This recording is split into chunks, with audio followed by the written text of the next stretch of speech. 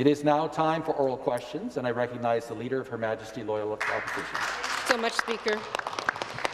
Thank you, Speaker. My first question this morning is for the Premier. Last night, in fact, the Science Table released a report that basically says the pandemic is now completely out of control. Completely out of control is what the Science Table is saying is happening here in Ontario. The government's response seems to be, well, we'll put up a few more field hospitals and just watch as more people get sick. Speaker, the Premier has ignored all of the warnings and has walked us directly into a third wave.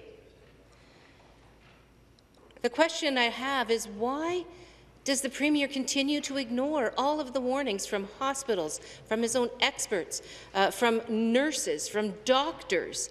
Why does he continue to ignore the warnings and refuse to act to stop the spread of the third wave? To respond, the Deputy Premier and Minister of Health. Thank you, Speaker, and thank you for the question. Since the beginning of this pandemic, our government has taken focused, prudent action to protect the health and well-being of all Ontarians, and we've taken many steps in order to do this. We've also been following the guidance and research that's been done by our public health experts, Dr. Williams, the measures of the Public Health Table, the Science Advisory Table, and many others. We have taken steps to reduce the variants coming into Ontario. We developed a 6-point plan to do that, including, before the federal government did it, the testing of all incoming arrivals from other countries coming into Canada to prevent this UK variant from coming in. It is here now, and we are taking steps to expand our capacity in our hospitals to make sure we do the testing that we need and to do the vaccinations that we need as well in order to protect Ontarians. It's important to note that we have delivered over 2,102,000 vaccines in the last very short while. We're going to continue to do more as we race against time to prevent these variants from overcoming our system, but we have built in all the capacity that we need in order to make sure that everyone who needs to be in hospital will be treated appropriately. Supplementary question. Well, Speaker, the Science Table was pretty clear that the vaccines are not going to win here, that the variants are winning in Ontario. That's why they're pleading for this government and this Premier to take action. And I would have to say I agree that there are things that could have been done. There are actions that could have taken place, but this government refused, this Premier refused to put in things like paid sick days, things like paid vacation time, things like smaller class sizes to keep kids in school safe, things like a vaccine rollout that actually works, things like public health precautions that actually protect people from COVID-19. But this is what Dr. Warner says in describing the lack of willingness of this government to get out ahead of this virus. And I quote, "We will have people dying because of deferred and delayed non-COVID care. Healthcare workers feel they are screaming at a government who doesn't care. Question. The government has allowed the third wave to spiral out of control. When is this Premier going to act and get ahead of the crisis that we are in?" Minister of Health. Well, thank you, Speaker, and I'd have to say to the Leader of the Official Opposition, through you, Mr. Speaker, that it's very disappointing when asked yesterday about what she would do in this situation. The only thing that she could come up with was paid sick days. Paid sick days, where what have we done? We have made sure that we've delivered the vaccines, we've delivered the booking system, the patient care portal, we've made sure that we've put over $5 billion into our hospital system since this began, including $1.8 billion in the budget in order to support the over 3,100 new beds that we've put in since the pandemic began, to support the backlog of surgeries that have had to be postponed because of this, and to make sure that the hospitals have over 3.4% increase in funding to be able to provide the support that they need in all of our facilities. That's what we've done. All the Leader of the Official Opposition can come with is paid sick days, which, by the way, we already have. The final supplementary. Well, Speaker, I think it's pretty clear that back in February, experts were giving this Premier and this Minister advice as to what needed to happen to stop the spread of COVID-19. And I've just listed out in my last question a number of those things that this Premier and this government refused to do. Paid sick days absolutely are part of it. Paid time off for vaccinations, making sure that our schools are safe for our kids, having a vaccine rollout that actually works and prioritizes the people that need the vaccine the most, Speaker. Order. And making sure that public health measures are put into place, public health precautions are put into place to keep people safe. Why has the government refused the advice of these experts since February past? Why have they not listened to the experts and dragged us into a crisis that we are in now, a third wave that is completely out of control? To respond, the Premier. Well, through you, Mr. Speaker, I know the Leader of the Opposition always wants to quote Dr. Warner, and he's a great doctor. He messages me as well. I'll quote some other folks here. The Ontario Hospital Association, the CEO, the Ontario Hospital Association appreciates the historic financial support for hospitals in the 2021 budget. These investments will be vital to stabilizing the hospital sector for its duration of the pandemic and preparing for the COVID recovery. Another long-term care association, commitments to Ontario's budget 2021, the most significant investment in decades, because it was ignored by the Liberals and NDP, in Ontario's long-term care sector, and they will make meaningful differences in the lives of Ontario seniors. Why don't we go to, again, Smokey Thomas, OPSU. Smokey Thomas is calling today's budget a positive step towards health and economic recovery, saying that the support for job creation and public services is the way to go. Again, another quote from Advantage, Ontario. Thank you. Thank you very much. The member for York Centre will come to order. Next question, Leader of the Opposition. Thanks, Speaker. My next question is also for the Premier, but I have to say it's pretty galling that the Premier, on the very day, one-year anniversary of the claim that there was going to be an iron ring put around long-term care, that he had the nerve to actually talk about long-term care today is pretty frightening. But my next question is actually about schools, Speaker. Students, parents, teachers are frustrated. They're frustrated, they're confused, and they're concerned about what's happening with COVID-19. The latest confusion, of course, came yesterday around the April break. On February 11th, the Premier said March break is going to be pushed into April. Yesterday, within hours of each other, the Premier and his Education Minister contradicted each other about what might be happening for April. So the question is, why can't the government ever provide certainty and answers for parents and kids and teachers when it comes to what's happening to their education system? Minister of Education. Mr. Speaker, our government believes in following the best public health and science that comes to the Cabinet. Obviously, we are responding to a changing risk profile in the province. We obviously have committed ourselves to delay, not cancel the March break, moving into April. We are committed to respecting that. We've continued to follow the Chief Medical Officer of Health's advice. We're building out a plan, and we will be announcing it in the coming days to further strengthen the safety of children and staff upon their re-entrance following the April break. We're committed to expanding testing, as well as stronger screening protocols before a student and a potential case enters a school. We appreciate the challenge that this pandemic has imposed on working parents. We know this is not easy. Their patience, their flexibility, their commitments to work with government and their public health agencies, I think, has been at the core of our success in Ontario. We now deal with the variants of concern. We have to respond to this risk. I think parents expect us to make the tough decisions when appropriate. But when it comes to April break, we plan to proceed. We'll continue to follow the best advice of the Chief Medical Officer of Health. And if anything changes, given the day-to-day change and fluctuation in case numbers in the province of Ontario, we'll make sure all families know that well in advance. A supplementary question. Speaker, that sounds like a rerun of the promises that the minister was making last time and never did come to pass. Those extra measures never did come to pass, Speaker. But look, all parents and teachers and kids want is a safe classroom and a stable working environment. That's what they want, safe classrooms and stable learning environments. Instead, we saw massive cuts in last week's budget, massive cuts. We've seen a government that would prefer to pull resources from classrooms instead of invest in the stability of our kids. The ongoing uncertainty around our education system is problematic. It's not what kids and students and teachers and parents need right now. So my question is, why? Is it about cuts and confusion instead of stability for kids, instead of support for the young people who need it the most right now?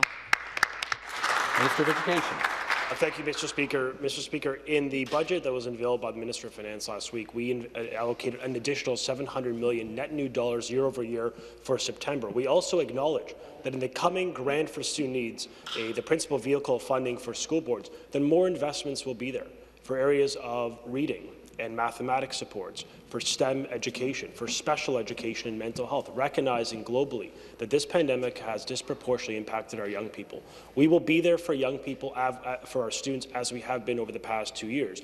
Every single year under our government, funding has increased the highest levels ever recorded in Ontario history, by design, because we believe in public education, because we believe in our young people, and we recognize the challenge they face, which is why we enhance supports for remote learning. It's why we enhance funding in class. We're going to deliver education to families that meets their needs, that make sure that they have excellence within their schools. Response? And of course, our priority continues to be keeping kids safe in the province of Ontario. Final supplementary. Well, Speaker, parents don't believe any of that, and students certainly are not feeling that way. But I have to say, the confusion and the instability that this government has created for students, for parents, for teachers is completely unacceptable. It's been a year of massive confusion. Instead of spending money on making those classrooms safe and stabilizing our education system, the government just didn't want to do that, and instead, kids have suffered the consequences. Government never, ever got ahead of this virus, and they just scramble at the last minute to react instead of planning ahead. Parents, students, and teachers have been left behind by this government over this last year. So the question is, when will the government start actually providing the stability, the supports, the reliability that kids and parents and teachers need to get through the rest of the school year? Minister of Education. Speaker, we certainly agree that students and parents are the government's priority. It's why, when you look at the budget allocated last week, an additional $700 million more dollars, the largest summer learning program in Ontario history, over $105 million specifically focused on mitigating learning loss. We have increased mental health supports more than 200% higher than what the peak of Liberal spending when the former Premier was in power. We are fully committed to the safety of schools. I mean, the fact is, Mr. Speaker, today, as we deal with these variants of concerns and rising numbers in the community, roughly 99% of schools are open. 99% of students have no active case. 75% of schools don't have one case at all. And I recognize that this is a challenge. Ontario is not an island in and of itself. We are dealing with a global pandemic. But the strength we derive is from the resilience of our students, from the hard work of our educators, and from the sacrifice of parents, who every step of the way, I think, are doing their very best in an impossible circumstance to deliver quality education and safety to Ontario's youth. Thank you. The next question, the member for Timiskaming Cochrane. Thank you, Speaker. My question is to the Premier. The Premier suggested yesterday that he doesn't want to, and I quote, roll the dice when it comes to vaccinating people. Now, over the last year, the one thing the Premier is really good at is the folksy saying to try to convey a message to people. We've all remember the iron ring, who can forget the 800-pound gorilla? And then there's the one about if he'd go get the vaccines himself in his F-150, cross the border himself. But we're facing a crisis right now that's going to take more than a folksy saying. The stakes literally couldn't be higher.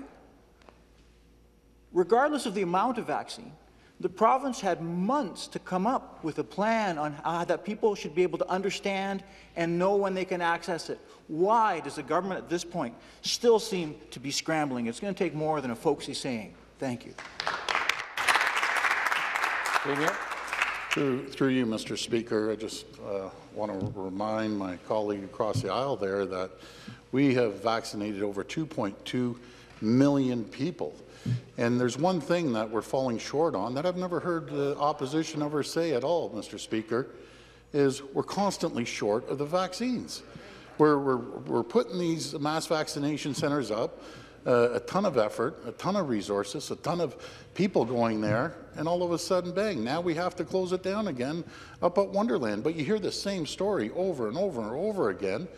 When can we count on a consistent volume of vaccines from the federal government? That's what it comes down to. We have built an infrastructure the likes of which this province has never seen. We're ready. We're ready to do 9 million a month if we have as many vaccines as possible. But, you know, Mr. Speaker, response. We need the vaccines. We'll get it done. I just want to know, what has the opposition done from day one? Nothing. The supplementary question. Thank you, Speaker. Order. Regardless of how much vaccine we have, there is not enough vaccine. And we know the targets that the people who need it most.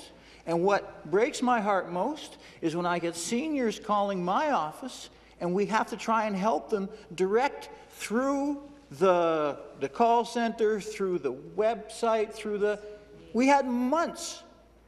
They had months to figure out that seniors aren't all email literate. I'm not email literate sometimes. So, but why? Why? One thing the government's done not a good job at, they talk about overall number of vaccines that they've delivered, but there are vulnerable people who should have that vaccine, who, because of the way the system is put up, can't access it. Question. Why? Why hasn't that been addressed? Thank you. Premier.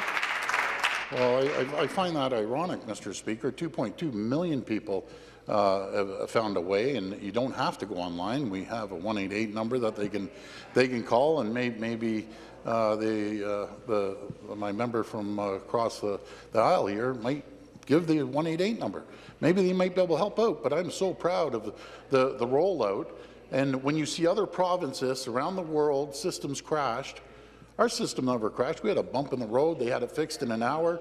Order. And it was amazing when we were being flooded by calls. Order. Now you can call within a minute, 2 minutes at the latest. You get an answer. They book your vaccine. We have hundreds of thousands. Matter of fact, Shoppers Drug Mart alone has over 190,000 appointments booked that they can't fulfill because the federal government has not given us the vaccine and have not given us the date of when we're going to get these vaccines. It's as simple as that, my friend. The next question, the member for Mississauga-Streetsville. Thank you, Speaker. My question is for the Minister of Health.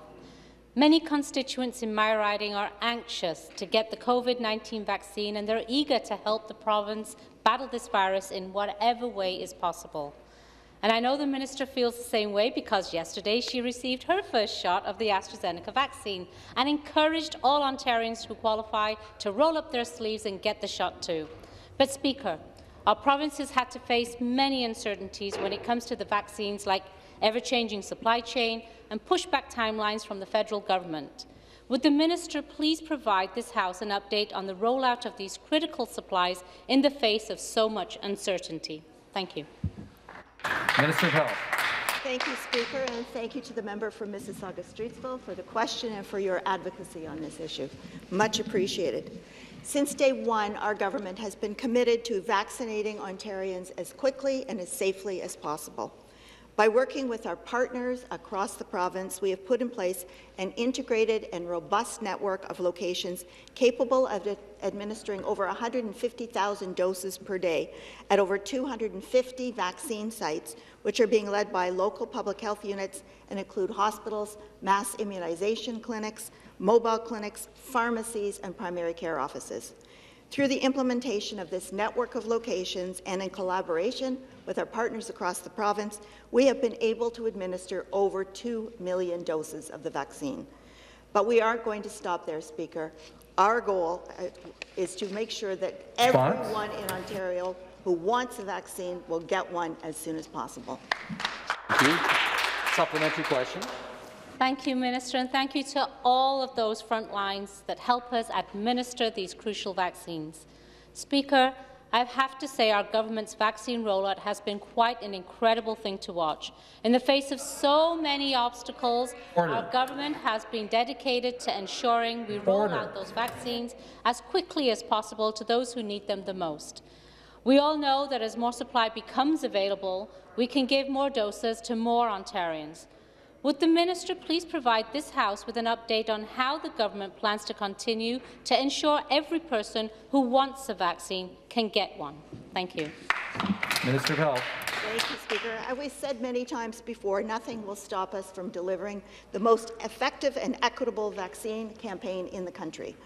And Speaker, we are well on our way to achieving that goal by continually setting daily records for doses administered in one day and continuing to ensure that our most vulnerable are protected by having over 90% of citizens.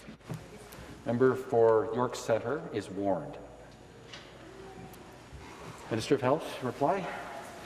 We have over 90% of long-term care residents fully immunized against COVID-19. Building from these successes, we've also put in place our provincial booking system and call centre, allowing Ontarians a convenient way to schedule their vaccine appointment or be redirected to their local public health unit who can help them get a vaccine appointment in their area. But let me be clear, Speaker, our government is ready to administer more COVID-19 vaccines and expand eligibility to many more Ontarians as soon as we receive sufficient supplies of vaccine from the federal government. Thank you. Thank you very much.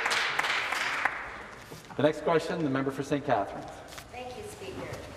Yesterday, Mr. Premier, as you were taking a victory lap inside one of Niagara vaccination clinics, my office was busy answering dozens of questions from seniors over 70, wondering why they were not able to receive an appointment and why the provincial vaccine program had a glitch. Yet once again, Niagara Public Health added 8,500 appointments on Friday, guessing that St. Catharines and Niagara might be in line for vaccination expansion for 70-plus age group. Here's the problem. Niagara had to guess, which led to not having enough appointments available. This is because the official notice was only given the day before the expansion on the 11th hour. Premier, you were on a photo op inside one of our vaccination centres, while outside the centre, there was still work to be done. Will you commit to a smoother vaccination rollout so seniors in Niagara and St. Catharines over the age of 70 do not have to struggle to get an appointment at a vaccination centre? To respond, the Premier. Well, through you, Mr. Speaker, Mr. Speaker. Order. Through you, Mr. Speaker, when I went down there, they were very grateful. Actually, one of the quotes a few of the nurses told me is, "Thank God you came down here, you boosted everyone's spirits, you didn't stick there in the hideout at Queen's Park like the opposition does." And so we went down there, we saw firsthand what an incredible job. Opposition, come to order. An incredible job the mass vaccination centre is doing down there. And when I had an opportunity, I went by and talked to quite a few folks, and they said this was seamless. Never thought in a million years how quickly we'd be able to get in there, get the vaccinations. And now we can ramp it up to my member across the aisle there, Mr. Speaker. Again, I don't know, read my lips, as they say. We need the federal government to get more vaccines, plain and simple. We don't have enough vaccines. Do you understand that? Simple. The official opposition must come to order. Start calling you out by name. Member for Ottawa South, come to order. The supplementary question, member for Niagara Falls. Thank you, Mr. Speaker, and back to the Premier. And Premier, I'll be very clear with you. I do not hide out at Queen's Park. I'm in my riding all the time, and the constituents in my riding know it. Yesterday, the Premier was in Niagara and said anyone over 70 could simply call and get a vaccination appointment. If he actually spoke to the residents like I have, he would have known that they were struggling for days to get appointments. In Fort Erie, seniors who had their vaccination booked for weeks in advance had their appointments cancelled at 9 o'clock the night before because they overbooked issue caused by the government booking system. The Conservative government was told about these issues 11 days ago, yet they did nothing to fix it. Pharmacies are still waiting for doses so they can begin saving lives in Niagara. The people of Niagara have already dealt with Moderna vaccines being diverted. Despite written evidence this government was given, the Premier is claiming that was a myth. which is a new word for me. Question. When will the Premier stop pretending the vaccine rollout is going smoothly in Niagara and take actions to protect our residents and save lives in Niagara? Thank you. Minister of Health, reply. Thank you very much, Speaker. Well, there's several issues that need to be addressed here. One is the issue in Fort Erie. That was an issue yesterday. That has been resolved, and people are now able to book their appointments. Secondly, there is the continuing myth that Niagara was shortchanged in terms of vaccine. That is not the case. While they did not receive one type of vaccine, the Moderna, they did receive the Pfizer. So they did receive the proper allocation of vaccines. But third, it really is important for everyone to realize that we want to be able to ramp up. We want to be able to do 150,000 doses per day. We have the system in place to do that, but we do not have the vaccines. We are receiving 1.5 million doses of AstraZeneca from the federal government. It's coming to the federal government today, but we still don't know when it's going to be coming to Ontario. That's about 583,000 doses. Response? We still don't know when that's coming. With respect to a large Moderna shipment, we expected that last week. We only received 30% of it. The remaining 70% of it has been extended to April 7th. So there's constant. Thank you. Thank you. The next question, the member for Scarborough-Guildwood. Thank you, Speaker. My question is to the Minister of Health. Scarborough is the hardest-hit community in Ontario when it comes to the COVID-19 pandemic. And positivity rates are still in the double digits in Scarborough. In fact, if you talk to people, they say we've just had one big wave all year long. The vaccine distribution is supposed to be prioritized by age, and the provincial science table says neighbourhoods as well need to be prioritized. Yet, when other areas in the province started vaccinating over 80 residents, Scarborough lagged behind, waiting to get their supply of vaccine. When Scarborough finally got enough vaccines to start their mobile clinics and to reach the most vulnerable in our community, now Scarborough is being told to wait again.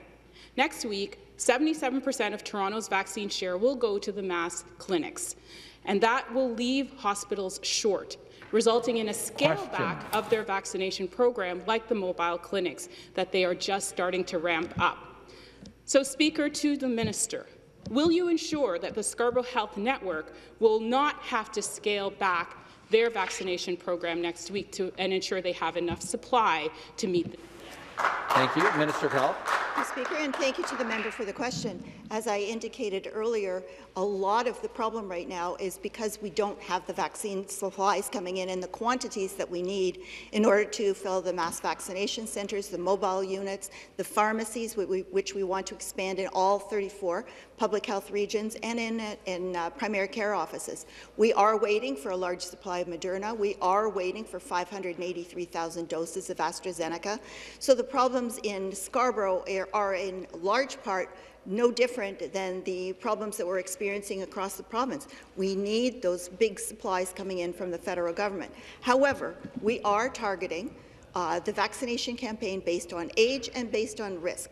There are a number of communities that have been identified as being at higher risk. Scarborough is certainly one of them. And what have we done? We have launched and implemented our high priority community strategy, providing $12.5 million to help local agencies deal with this. So we are paying attention to Scarborough and other areas at risk, as well as to our older communities. Supplementary question. Speaker, Minister, I have seen the allocations for this week and for next week, and next week's allocation gives 77% to one location, UHN, and not to the other hospitals. So it creates an imbalance in terms of the continuous vaccination, and it confuses the public when they try to get appointments and they cannot. So it needs to be addressed. My question in follow-up to you is about the hospital. And I've spoken to you many times about the state of the hospital and the fact that it has been in the queue for many, many years now and needs to be advanced. We know that the ICU pressure on Scarborough is enormous. They are redirecting to Peterborough and to Kingston because of the number of COVID patients. They have well over 10% of the entire load in the province in this one hospital that needs to be renewed. So why is it that in this budget there was no mention of funding and advancement of a new hospital for the people of Scarborough, given the need and the state of the hospital. Minister of Health. Thank you. Well, as I'm sure the member will realize, there is a long plan that has to be established for a hospital redevelopment. There has been some money that has been established to redo the emergency department at one of the Scarborough hospitals. That is something that is absolutely urgent, but it's something that we are paying attention to. We know that there are concerns there. We know that the population is growing. We know that the infrastructure in some places is outdated, and it is on the list of projects to be completed. It is something that we know Scarborough is dealing with in terms of number of COVID patients in the hospital right now. That is why we have developed 3,100 new beds since the beginning of the pandemic, and the government recently allocated another $125 million to create 500 more spaces. In some cases, people do need to be moved from one location to another, but we have built up the capacity so that anyone who needs to be in a hospital to receive COVID treatment or other treatment will be able to receive treatment in their area. Next question, the member for Mississauga-Streetsville. Thank you, Speaker. In this phase of the pandemic, although it's critical to continue adhering to public health measures and remaining vigilant, we are encouraged by cautious optimism with the introduction of vaccines for adults that will help reduce the impact of the virus. With over 2 million vaccines administered, there is hope on the horizon. However, with that in mind, we know that the vaccination of the children and youth will be a critical part in keeping children and staff safe, keeping schools open and ending the pandemic. Can the Minister of Education please provide us an update on his work with the Minister of Health and the Solicitor General in proactively planning for vaccinating Ontario's children and youth? Thank you. Minister of Education. Thank you very much, Mr. Speaker. I want to thank the member from Mississauga-Streetsville for this question. I think it is quite obvious to all members of the legislature that we must learn lessons. We must plan ahead and ultimately help to defeat this pandemic by ensuring that our vaccine rollout can be much more robust and efficient in its delivery. And today, as the Premier mentioned, we have a vaccine clinic in my community of Vaughan that opened at Canada's Wonderland yesterday, only for them to be closed today because of a lack of supply. The request of the federal government is to start today, while clinical trials are underway for children under the age of 16, to plan ahead, to procure now, and to make sure that there is a credible plan in place to immunize all those children that will want a vaccine, critical in our response to the pandemic and to our recovery as we look forward. Mr. Speaker, we cannot repeat the mistakes, and when I asked the federal government yesterday to start the process of procurement, and of course for Health Canada through their independent review to rigorously review these clinical trials on an expeditious basis. This will be critical to our recovery so that finally we can defeat this pandemic. Supplementary question. Speaker, being able to vaccinate children and youth will be a game changer in our fight against COVID-19. At this point, we're not out of the woods yet. COVID-19 is unfortunately still a major part of our lives, and public health measures remain in place.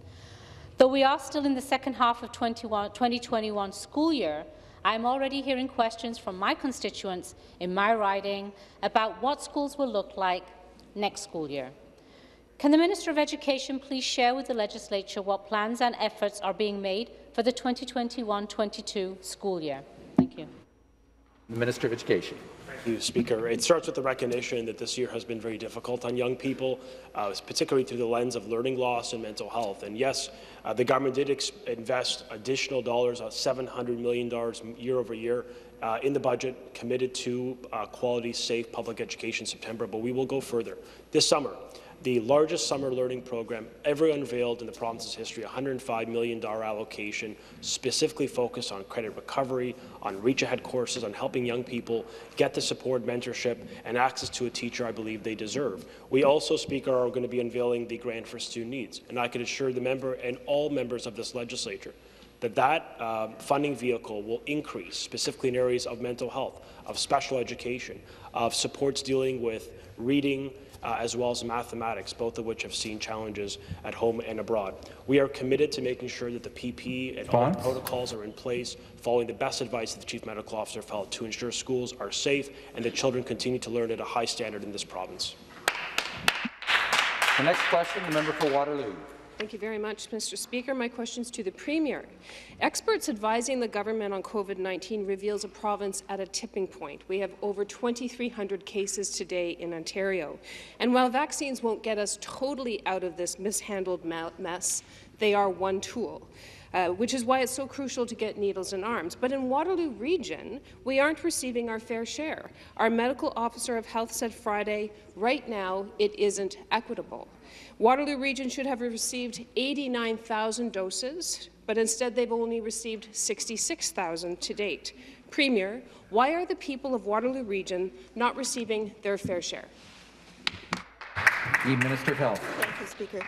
Well, the answer is lack of supply. That's the situation for regions across the province of Ontario. We want to be able to expand into pharmacies. There are about 325 pharmacies offering the AstraZeneca shot now. We want to expand it to 700 so that we can have at least 3 pharmacies in each region providing the vaccines. But until we receive the AstraZeneca doses that are coming to us from the United States, we aren't able to do that because we do not have the supply. We don't even know when we're getting the supply. That's why we're asking the federal government to please provide us with this information so that we can ramp up, so that we can do those 150,000 doses per day and make sure that everyone in Ontario who wants to receive a vaccine will be able to get one. Member for Waterloo, supplementary. Speaker, this isn't an issue of supply from the federal government. This is about the province distributing vaccines equally to all communities. This is about the provincial government following their own rules on distributing vaccines. Last night, I hosted a telephone town hall with local officials and a public health doctor to answer people's questions about vaccines. People had thoughtful questions about the efficacy and the vaccine rollout. Many callers, quite honestly, just want to hug their grandkids. Others were frustrated with how the province is handling resources and the vaccine rollout, calling it flip-flopping directives.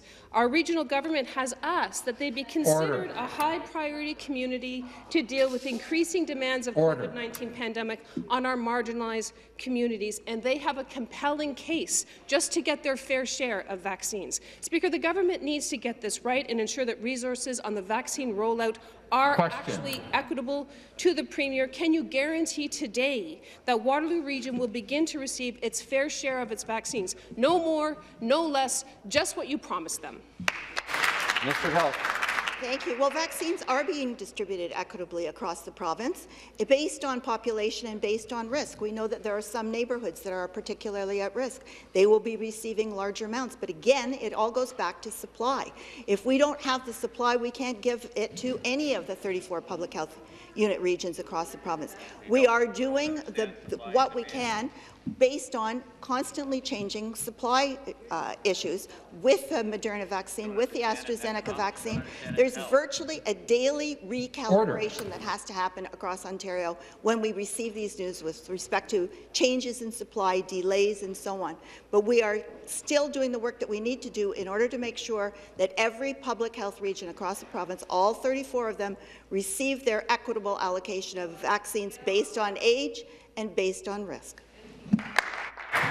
The next question, the member for Ottawa-Vanier. Is for the Minister of Health. Last week, the Mayor of Ottawa wrote to the Minister to request a more equitable vaccine rollout in Ottawa. Given the geographic size of Ottawa, it's impossible to create equal access to the vaccine to all Ottawa residents. Pharmacies and primary care settings need to assist with the distribution of the vaccine. Our city has done a tremendous job of getting as many of our neighbours vaccinated as quickly as possible, but for many residents, and certainly in my riding of Ottawa-Vanier, mass vaccination sites are not easily accessible, being too far away, and we have none in our community. So my question is, will the minister expand pharmacy and primary care settings vaccination to the Ottawa region? And the Minister of Health. Thank you, Speaker. And my answer to the member is yes, when we receive the supply. We want to be able to expand to more pharmacies, 3 at least in each public health unit, but we need to get the AstraZeneca supply in order to be able to do that. We did receive 194,500 first doses that expire as of April 2nd, and we have virtually used all of them now, and I'm sure we will prior to their expiry.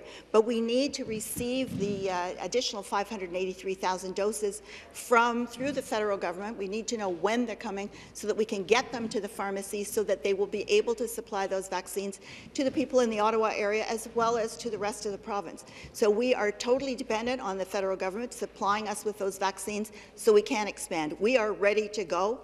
We just need the vaccines. And the supplementary question. Thank you, Mr. Speaker. Ma question va être en français. I'm going to ask a question in French now. Many Francophones in my riding want to know why they can't get vaccinated at home. Yesterday, the Mayor of Ottawa said that this city that has 7% of Ontario's population only gets about 5% of the doses. So that's another thing that's not working with the vaccine rollout. I'm happy to know that pharmacies will be included soon and will allow all residents to access the vaccine more easily. But I'd like to know, why are we not communicating directly with the pharmacies? Why have we not communicated with the public health unit of Ottawa? The minister depends on these units to distribute the vaccine. Can she guarantee that Ottawa will get its fair share of vaccines? Well, yes, Ottawa will receive its fair share of vaccines when we receive them. And the public health officer, Dr. Etches, is very well aware of what the situation is concerning supply, as do all of the local medical officers of health across all 34 public health unit regions, as do the pharmacies. The pharmacies are aware that it's a supply issue. They are anxious to be able to provide more vaccines. We are anxious for people to receive them. But until we get them, we can't expand. We need the supply, and then we'll be able to expand immediately. We're ready to go. We just need the vaccines. And please, all of you, we'd ask you to please exhort the federal government to please send us the vaccines as soon as they receive them so we can get going. Order. The next question, the member for Mississauga-Streetsville. Thank you, Speaker. My question this morning is for the Associate Minister of Mental Health and Addictions. Minister, Ontarians across the province are feeling the impacts of COVID-19 on their mental health. I have heard from constituents in my riding that increased social and physical isolation, financial uncertainty, and having daily routines constantly changing have caused them to experience increased stress, anxiety, and depression. Through this year's budget, I know that our government is doing whatever it takes to protect the health of every Ontarian, and that includes our mental health. Minister, could you please update the members of this legislature on what our government will be doing to address the mental health and addictions of Ontarians this year? Thank you. Associate Minister of Mental Health and Addictions. Thank you, Mr. Speaker, and I want to thank the member from Mississauga-Streetsville for that excellent question. Mr. Speaker, through this budget, our government is placing a priority on the health of all Ontarians while building on the foundation to create the growth we need for a strong economy. Mr. Speaker, I'm proud to say that this includes making record-breaking investments in mental health and addictions in every corner of this province. Through this budget, Mr. Speaker, we're proud to be investing an additional $175 million this year alone, bringing our total spending on mental health and addictions care to an incredible $525 million this year alone. We're well on our way, Mr. Speaker, to achieving our goal of building a modern, connected, and fully integrated mental health and addiction system. This means more supports for all Ontarians of all ages, no matter where they are in the province of Ontario. Thank you. The supplementary. Speaker, I thank the Minister for his response. I am proud to know that our government is delivering on its commitment to create a mental health and addiction system that fully supports Ontarians of all ages across the province. This budget truly demonstrates how serious we are when it comes to supporting the mental health of every individual and family in this great province. Speaker, some of my constituents have faced barriers to accessing mental health and addictions care, and we know the COVID-19 pandemic has only placed more stress on our mental health and addiction system. Minister, could you please explain the steps we will be taking to ensure that we are able to support the mental health of all Ontarians? Thank you. Associate Minister. Thank you, Mr. Speaker. And once again, I want to thank the member for that important question. As I've said many times here in the legislature, every Ontarian deserves access to the highest quality mental health and addictions care that meets their unique needs. That's why, through this budget, Mr. Speaker, we're also investing in new and innovative services, a key pillar of our roadmap to wellness. This includes funding for 4 new mobile mental health clinics to serve rural and underserved communities. Also, through the Solicitor General, funding will see the creation of a new program to embed mental health care workers in police call centres to ensure people in crisis get the right supports. Mr. Speaker, this year's funding takes us one more important step towards building a mental health and addiction system that works for all Ontarians, no matter where they are. And that means, Mr. Speaker, since getting into government, $1 billion has thus far been invested in the mental health and addiction sector. Thank you. The next question, the member for Parkdale High Park. Thank you, Speaker. My question is to the Premier. The vaccine rollout is not working for homebound seniors. One of my constituents registered her mother for a home vaccine almost a month ago, but she's still waiting. Her mother has dementia, and she worries about the risk posed by PSWs who come in to provide support. She also worries about the dental surgery that her mother needs, but that she continues to put off until her mother is safely vaccinated. These delays are unacceptable. Municipalities need help to deliver these programs. The Premier had months to prepare a vaccine rollout that works for everyone. Why are homebound seniors being left behind? And the Minister of Health. Thank you, Speaker, and thank you to the member for the question. Nobody in Ontario is being left behind with our vaccine rollout. This has been carefully planned for months based on age and on risk in different neighbourhoods across all 34 public health unit regions. We know that there are some people that have comorbidities. They may be homebound, or they may have particular health situations that require them to either receive the vaccine from their primary care provider, and they are being supplied with a number of vaccines, or through their home and community care nurse who comes by to their home. This is a plan that we've developed to make sure that no one is left behind, that everyone who wants to receive the vaccine will get one. So in the case of your particular constituent, I'd be happy to assist if she's having difficulties in receiving the vaccine at home, because that has been planned for and calculated and arranged. And the supplementary question. Speaker, if it was working as the minister claims, then my constituent would have already been vaccinated. Seniors in my riding face an uphill battle to get a vaccine. For seniors above 70, vaccines are only being offered at one local health clinic, and many seniors cannot take the TTC to a mass vaccination clinic. Language barriers and a lack of internet access also make it difficult to learn about the vaccine rollout and book an appointment. As the variants spread faster every day, we urgently need mobile vaccine clinics that can meet seniors where they are.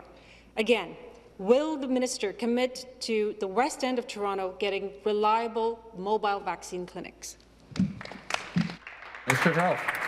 Thank you. Well, all of the issues that the member has just mentioned have been thought about and provided for. First of all, with our online booking tool, we recognize that many seniors are not comfortable with that, so they can call the online appointments customer care centre and arrange their appointment that way. We also have the messages and information available in about 50 different languages that people can access, recognizing, again, that some people have language difficulties. We are arranging for a variety of ways for people to receive the vaccine.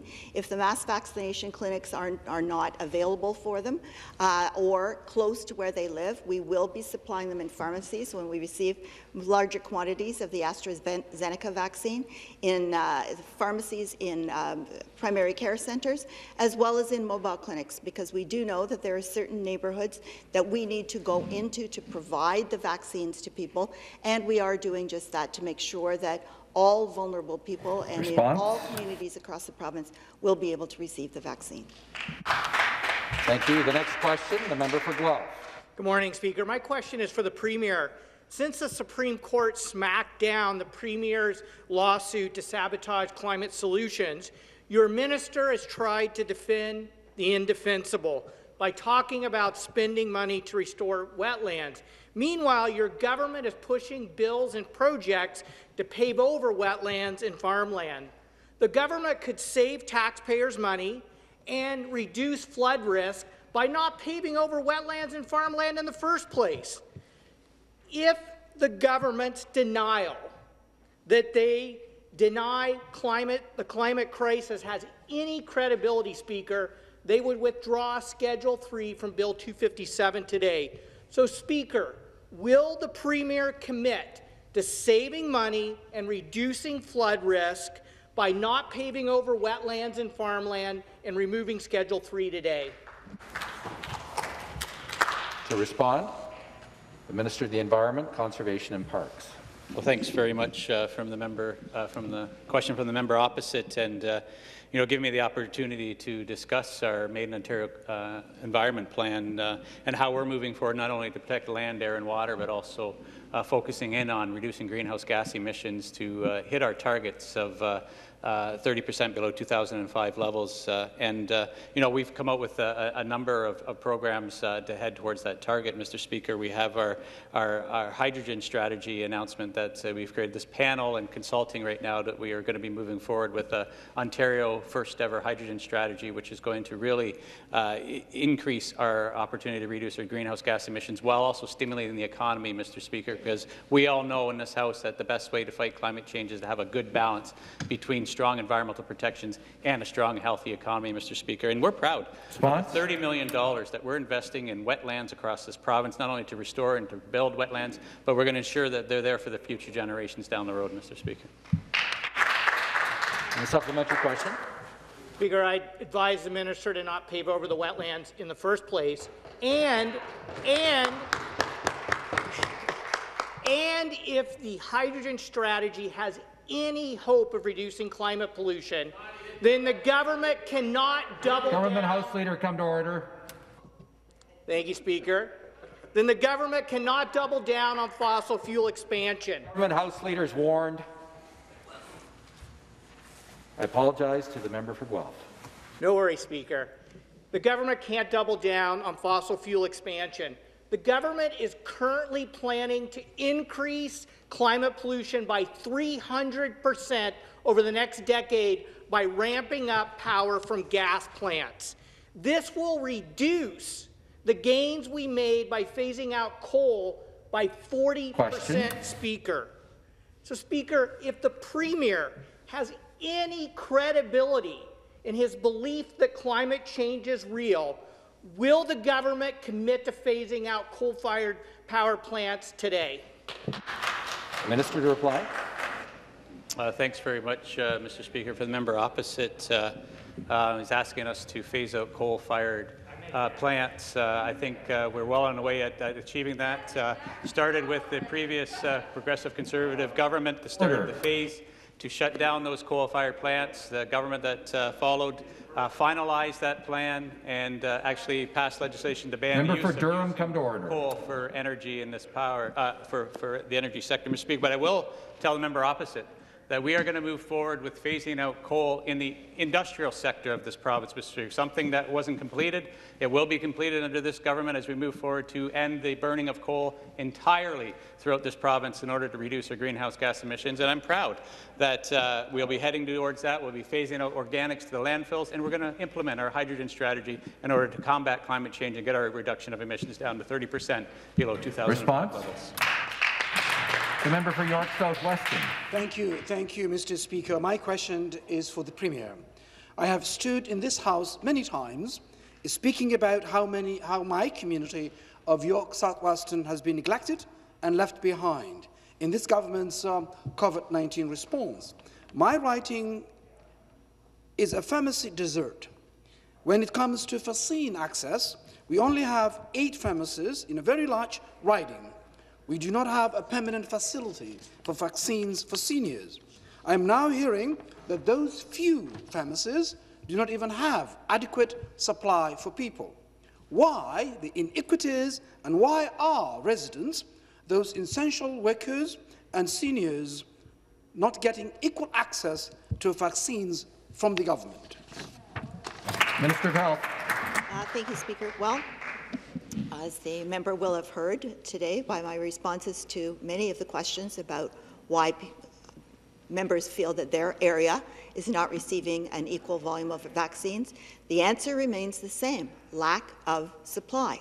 We are waiting to receive the AstraZeneca doses that will go into pharmacies, 3 in every public health unit region, but we need those vaccines. They're coming into Canada from the United States, going to the federal government, but we need to know when they will be coming to Ontario.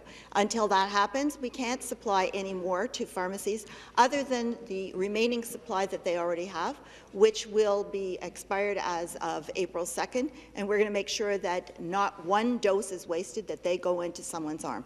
So we need the new supply. That's what we're waiting for. That's what we've asked the federal government for. And the supplementary question. Thank you, Mr. Speaker. My question is back to the Premier. The lack of pharmacy locations and the complete lack of a permanent facility to distribute vaccines highlights the health disparities in York South-Weston, my community. That is not only bad public health policy, but it is discrimination along black, racial and economic lines. Our high-risk, hotspots, hard-working community deserves the pandemic protection they deserve.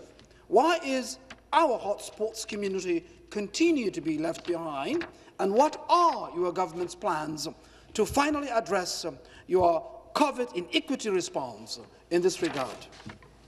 The Minister of Health. Thank you. Well, as the member will know, there is one vaccination plan that is being rolled out across 34 public health unit regions. That is the plan that is happening based on age, based on risk. The local medical officers of health have been working with Dr. Williams, our Chief Medical Officer of Health. Dr. Davila will have arranged to make sure that all parts of Toronto will have places for vaccinations for all people. This is available through the mass vaccination sites, through the pharmacy sites, primary care, some specialty care sites, and mobile units. This is happening equally across the province. Right now, people are being asked for their socioeconomic data when they appear for a vaccine, if they wish to provide it, so that we can plan for future healthcare decisions, and that is really important information. However, if people choose not to provide that information, they will not be denied a vaccine. Anyone who wants a vaccine will be able to receive one. The next question, the member for York Centre. Thank you, Speaker. To the Minister of Health, Ontarians are told we have to lock down because we have to preserve ICU capacity, that our hospitals will be overwhelmed, like New York or Italy. The only place in the world where hospitals were overwhelmed was the province of Lombardy in Italy. Even in New York, where COVID ravaged through nursing homes, there was no need for the USS Comfort Navy ship, which sailed a few weeks after arriving. So let's do basic math. With a total of 2,300 ICU beds, 1,400 non-COVID ICU patients, and 400 hospitalized patients with ICU with COVID, we have 500 ICU beds available. 22% of Ontario's ICU beds are empty. Sure, some GTA hospitals are closer to capacity, but that's nothing new. That's GTA Hallway Healthcare. You can easily manage this through transfers. So my question to the Minister, am I correct that Ontario has more total empty ICU beds available than the total number of current COVID patients in all of our ICUs? And if so, are we still in lockdown or going into third lockdown in response to public health modelling? Minister of Health to respond. Well, thank you, Speaker. That was quite a complicated question, but the answer to it is really simple. And I would say to the member through you, Mr. Speaker, that one of the reasons why our critical care beds and our ICU has not become overwhelmed is because we dealt with that. We planned for that from the beginning of this pandemic. We created over 3,100 new beds, which is the number of 6 community hospitals. We also built up the number of ICU beds. We're also ready to create field hospitals, mobile field hospitals. One is ready to go at Sunnybrook, and there's another one in Hamilton that can be created if we need it. We knew that there would be an increase in COVID hospitalizations, and we planned for that. And we've added over $5 billion of support for our public hospitals since the beginning of this pandemic, and so we're ready for whatever happens. But what we're doing is racing against time with the vaccinations, and that is why we need the new supply to come in to make sure that we can get needles into arms as quickly as possible. Thank you very much. The supplementary question. I'll take my question and answer is correct. 22% of Ontario's ICU beds are empty.